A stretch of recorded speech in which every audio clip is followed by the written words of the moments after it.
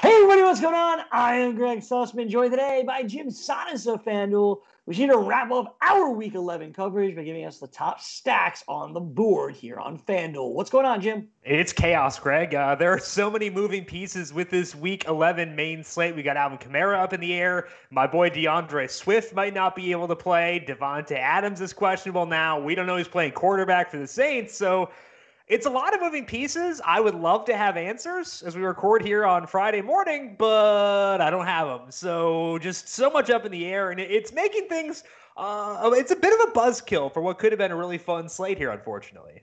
It's still going to be a fun slate. We're just not necessarily sure where that fun is going to come from. But one thing that we can count on, we believe, is Deshaun Watson. Watson is going to be out there on Sunday, paired up with Brandon Cooks for you. The obvious stack, of course, in your head would be pairing up Deshaun Watson and Will Fuller. You're going down a little bit in price here to Brandon Cooks. I imagine this is because you want to get some of these top players in. Brandon Cooks pairing them up with Deshaun Watson. Why is this a combination that works for you on Sunday? It's not about the salary, Greg. It's about the revenge game, obviously. Brandon Cooks against the Patriots. How dare you overlook the most obvious reason to love Brandon Cooks? But actually, Cooks has had a good role this year. 23% of the targets. He's had 28% of the deep targets. He actually has more targets for the season than Will Fuller does. I prefer Will Fuller straight up. Will Fuller is amazing, but like you said, we do need those salary savings. Dalvin Cook being 10-5 impacts every decision we make on the rest of the slate because he's in an amazing spot. We want as much Dalvin as we can get. If Alvin Kamara is good to go, he'd be great too. So we need salary savings, and both actually Deshaun Watson and Brandon Cooks give that to us. Watson is only $7,700, which is borderline outrageous on a slate where there aren't a lot of high upside quarterbacks. Deshaun Watson is that. I'm guessing his salary is lower because he's facing the Patriots, but that's not as much of a downside as it used to be. They rank 15th against the pass this year once you adjust for schedule, according to numberFire's metrics. They do get Stephon Gilmore back this week. That is a good thing, but Gilmore hasn't really been his usual self this year, so I don't really care that much that they're getting a good player back in their secondary. I think that this is enough to make Deshaun Watson cook. He's been running a lot ever since they made the change to Romeo Crennel as their head coach. Romeo Crennel revenge game too. We can't overlook that as well. But I think there are enough factors here. We can take the salary savings, go to Brandon Cooks, and go to Deshaun Watson. This is a slate where we don't have a lot of upside at quarterback. The top 5 quarterbacks in FanDuel points per game this year aren't on the main slate. Only 3 of the top 10 are. So we need to find guys who have a path to a ceiling. Deshaun Watson is at home as a slight favorite against a slight underdog against a non-threatening defense. So I say we go to Deshaun Watson, pair him with Brandon Cooks, and allow ourselves more flexibility to get to guys like Dalvin Cook and others. Watson, somebody that we could rely on so heavily last year. Obviously, this season has been a bit different, but this week against the Patriots with Brandon Cooks in that revenge game, as you mentioned, it seems like a good spot. I'm also not worried about Stephon Gilmore's return here. I think Deshaun Watson and Brandon Cooks' offense for the Houston Texans should be able to run up the score a little bit and take advantage of this soft New England Patriots defense. My favorite quarterback wide receiver combination on the board is in this next game, and that's with Justin Herbert. Even though he got a crappy haircut, crappier than I did for the record, he's still going to dominate the New York Jets here this weekend. Again, my only question is why Mike Williams over Keenan Allen, and I have to imagine, once again, it's salary related because I can't find the revenge game narrative between Mike Williams and Adam Gase and the Jets like normal.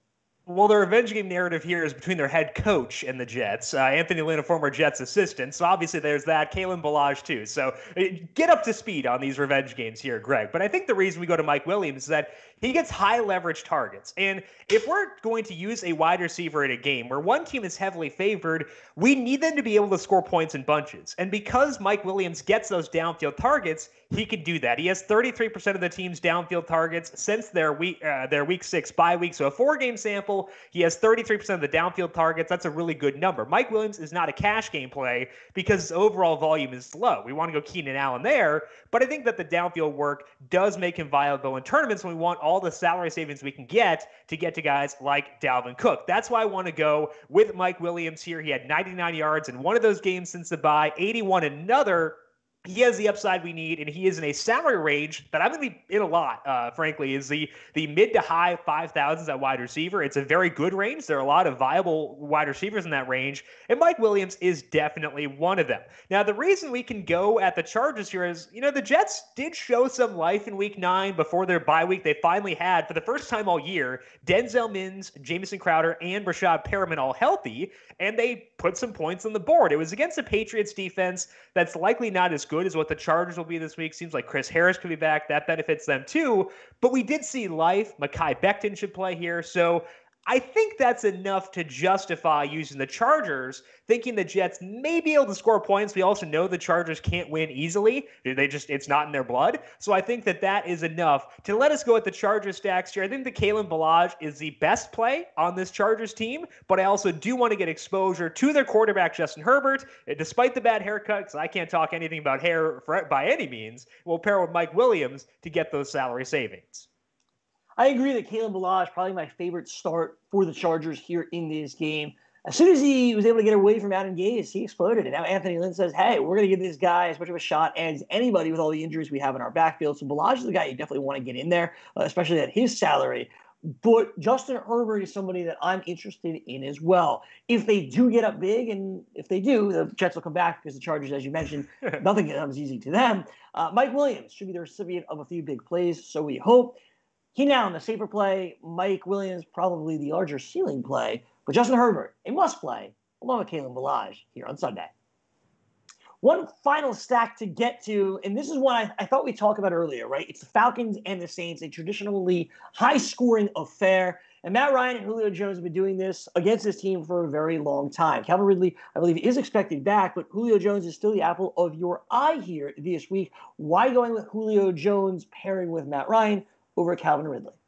Yeah, I think this one is weirdly kind of dependent on what we get as far as news from the Saints side of things, because it seems like it may be Taysom Hill starting, and if that's the case, that lowers the appeal of Michael Thomas. And the reason I wanted to go Julio is because he's $100 cheaper than Michael Thomas, and a direct pivot off of him at what should be likely high popularity. Same line I think he goes with Matt Ryan. He is $600 more expensive than Jameis Winston, so Jameis Winston does start and winds up being very popular, then it would make Matt Ryan a pivot. Now we don't really know what that looks like. If Taysom Hill starts this game, it's going to lower the appeal of everyone tied to it because it would likely lead to a more run-heavy script for the Saints offense, and that's a downside for everyone. But I still think there's a shot that Jameis Winston does play, and that could allow us to use Matt Ryan and Julio Jones as pivots. Now, Calvin Ridley is awesome, and I love Calvin Ridley. That's why we like Matt Ryan, because Calvin Ridley makes him more efficient.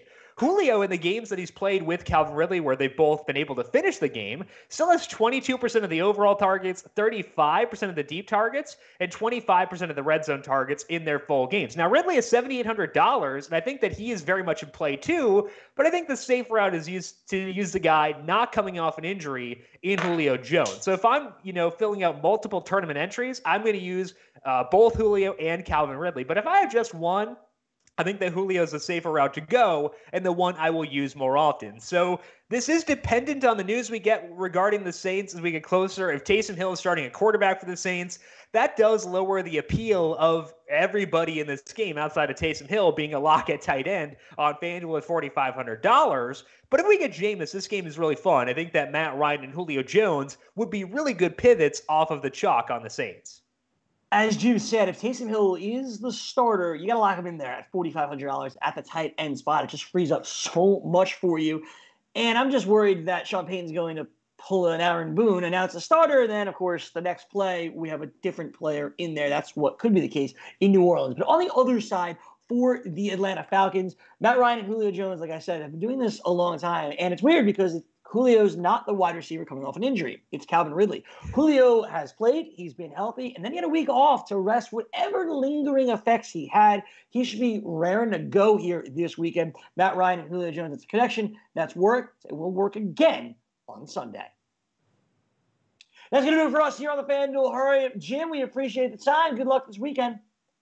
Say to you, Greg, I appreciate it, and I'm looking forward to talking the Thanksgiving slate with you on Monday. Should be a pretty fun slate. We'll talk about that then, and I am excited, as always, for that 3-game offering. A 3-game offering that never turns out to be really any good. That's what next Thursday should be like, but we'll talk about it on Monday. For Jim Saunders, I'm Gregg Sussman. Have a fantastic Week 11. Enjoy the games, and we'll see you back here on Monday for another edition of the FanDuel Hurry Up.